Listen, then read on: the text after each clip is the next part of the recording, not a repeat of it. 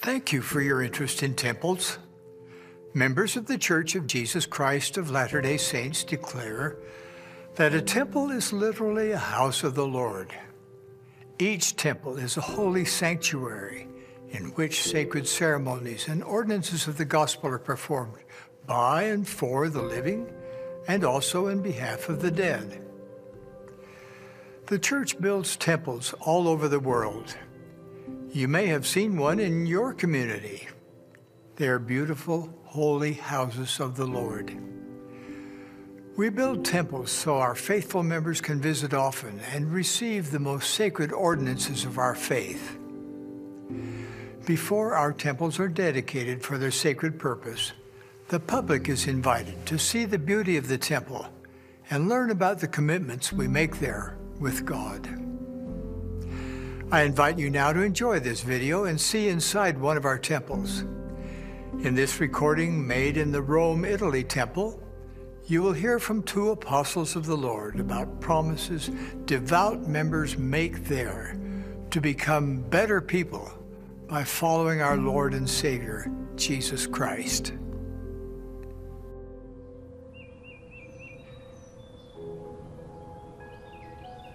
Hello, and welcome to the House of the Lord.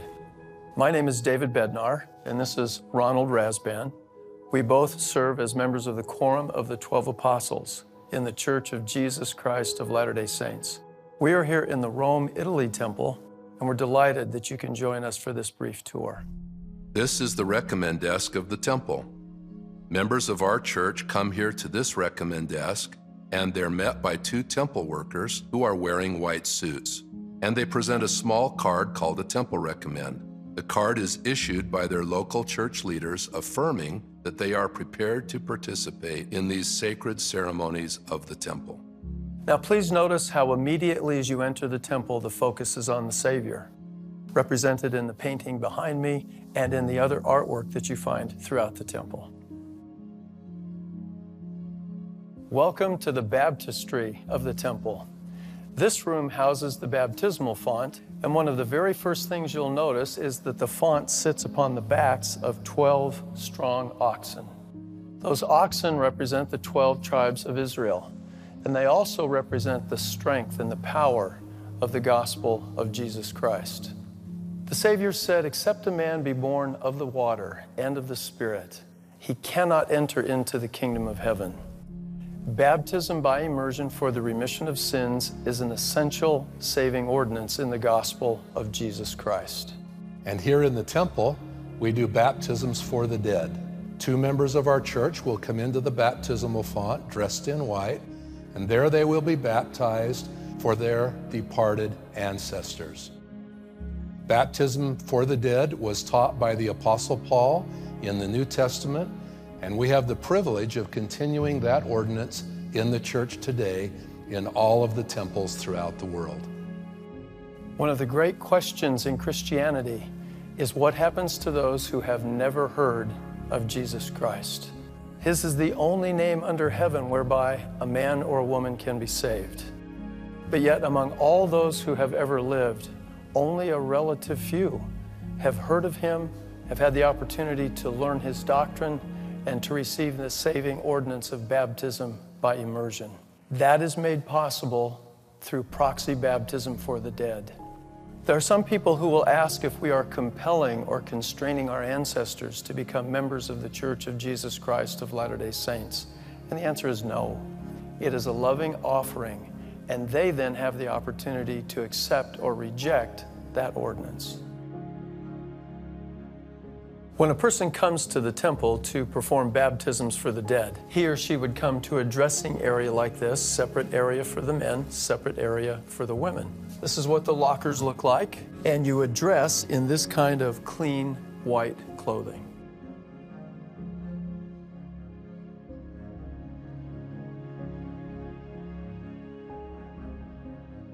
One of the things I love most about this staircase is the combining of the oval and the olive tree. The oval reminds us that the Lord's course is one eternal round, that his ways are endless, while the olive tree recalls the Garden of Gethsemane, that sacred site of the Savior's atonement. This is the chapel of the temple. In this room, members come who are preparing to go through the ordinance sessions in the house of the Lord.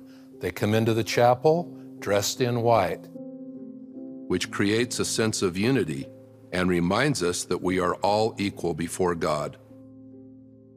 Now there's beautiful artwork in the chapel. There's soft music that might be playing in the background, all enabling those who are going to go through the temple to have a quiet spirit and contemplative time before going through their ordinance sessions. An ordinance is a sacred religious ceremony. This is one of the instruction rooms of the temple. Here we begin the endowment. The word endowment represents a gift of light and of power to those who come here and receive this sacred instruction and honor their commitments. In this instruction room, we learn about the plan of happiness, and we learn about God's purpose for us here in mortality. We're also able to make special covenants with the Lord about our journey throughout life. A covenant is a pledge, a promise, and a commitment to God. And here, as a part of the endowment, we pledge that we will obey God's commandments, that we will be selfless, that we will live clean, pure, and chaste lives, and that we will develop and dedicate ourselves to God's holy purposes. We have just come from the first instruction room, where the walls were painted in beautiful murals of the world we now live in. We have progressed into this instruction room now that is lighter, brighter, and gives us a sense of our progression through life. That progression is made possible because of honoring the covenants that we entered into in the previous instruction room. You'll notice that there's also an altar in this room. These altars are an essential element of the process of entering into covenants with God. Now we'll move into the celestial room, representing the ultimate destination of our eternal journey, back to the presence of our Father in heaven.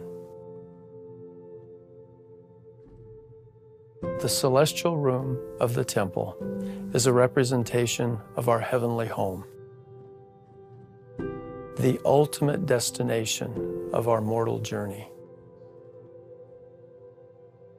The celestial room is also a place of personal, private prayer, reflection, and meditation.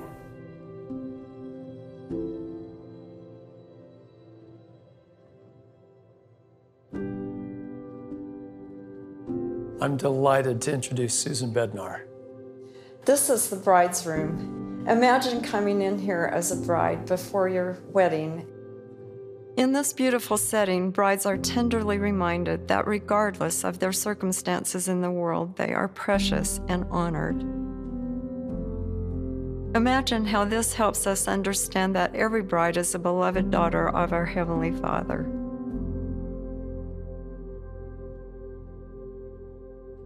What a wonderful, beautiful room for a bride.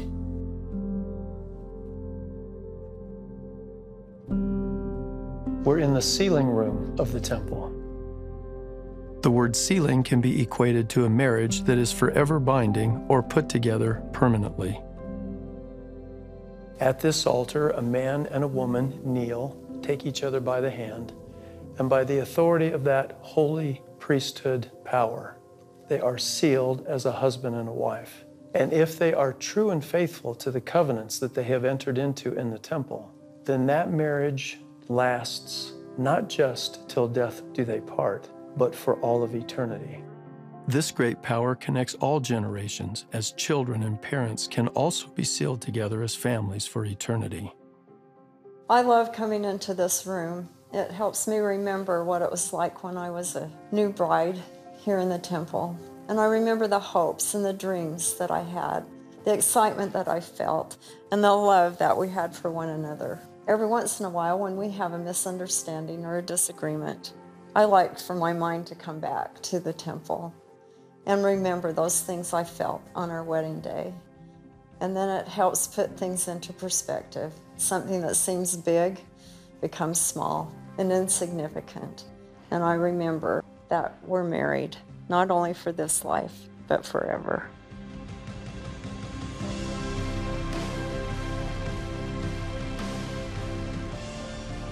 There were temples anciently. There are temples on the earth today. Anciently, there were 12 apostles. Today, there are also 12 apostles with the same authority. We are now in the Rome Visitor Center, celebrating the resurrected Christ. And here, standing in front of this marvelous Christus statue, I bear witness to you that I know that Jesus Christ lives, that he is our Savior, that he is our Redeemer, and that we are true servants of the Lord Jesus Christ. In the name of Jesus Christ, amen. All that we have discussed today, all that we have attempted to show you, is focused on Christ. And because of him and his atoning sacrifice, the work that is performed in the holy temples endures now and throughout all of eternity. With all the energy of my soul, I declare his living reality, his divinity as our Savior, and I do so joyfully in the sacred name of the Lord Jesus Christ. Amen.